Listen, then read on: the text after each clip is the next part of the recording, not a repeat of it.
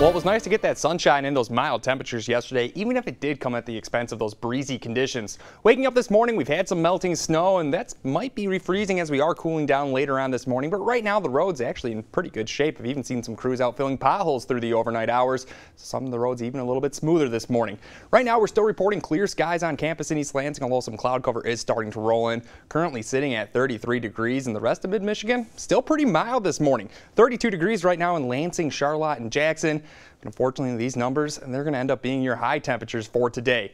Right now, we still have those winds out of the southwest, but as we zoom out a little bit, look off to our north. The wind's now out of the northwest, and that's what we're going to be heading towards this afternoon. And of course, that's going to be leading to some cooler air. They're down to the 20s over the northern part of the state, even the single digits across much of the western UP. Below zero for northern Wisconsin, back towards Minnesota, and those are the numbers that we'll be looking at this time tomorrow. So savor that warm temperatures while we have it right now, but don't forget to dress warm because we are cooling down as we head throughout the day today. By noon, we're down to 25 degrees. Into this afternoon, we're into the teens, and tonight we'll be seeing those wind chills dropping below zero.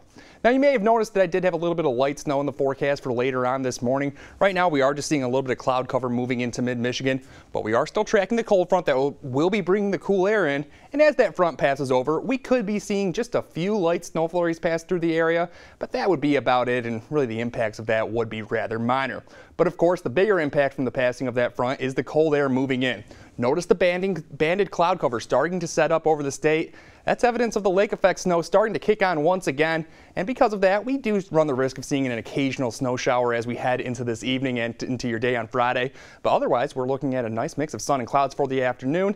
We'll keep those same conditions around for the start of your day on Friday, clouding up a little bit though by Friday afternoon as the lake effect snow starts to come inland. Just a few light snow flurries there. Friday afternoon is all that you can really expect. Another little wind shift brings in some more chances for snow the morning hours on Saturday. Most of that does stay off to our north, but Saturday night into Sunday, we're seeing a system move into the Great Lakes. Should be bringing at least a couple inches of snow through all of mid-Michigan.